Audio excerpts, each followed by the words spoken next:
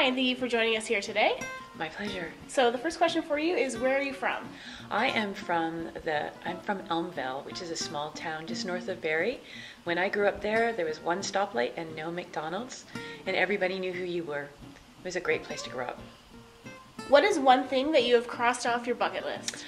You know what? I've just crossed one off in the last 2 weeks.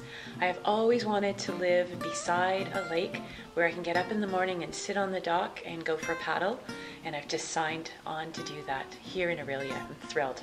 Great. If you could trade lives with someone for a day, who would it be? That one was a tricky one for me. I thought about it for a long time, and really, I don't need to be anybody else right now. I'm okay being me.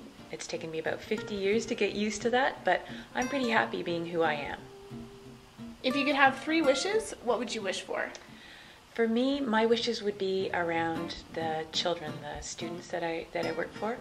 I would wish that we can see what they need and do what we can to provide them with the support and ears and arms to care for them, and that they would feel brave, that they'd be brave in what they wish for, and that they take risks. And I also wish that for my students here at Lakehead, that they will be brave enough to try things that are maybe a little uncomfortable, and then have that wonderful sense of achievement when they have mastered something new. What was your very first job?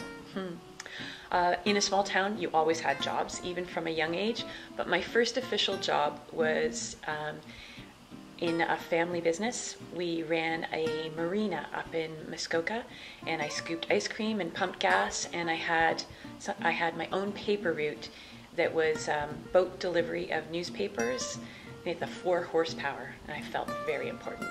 So you liked having that job?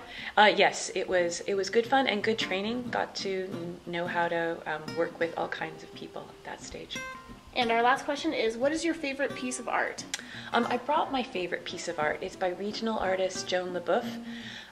Raised in a small town, my dad was a lumberman, and I stacked a lot of wood as a kid, and on Saturdays we would help him stack wood for people, and I just wanted a chair. So Joan LeBoeuf had done a painting of just that very setting, and it spoke to me when I saw it. Did you buy that painting yourself, or was it a gift? It is the very first thing that I bought with my own money.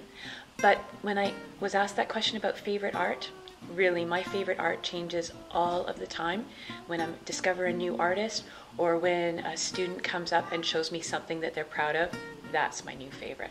Okay, so now I'm going to ask you 5 rapid-fire this or that questions. Okay. Are you ready? I'm ready. Okay. Books or movies?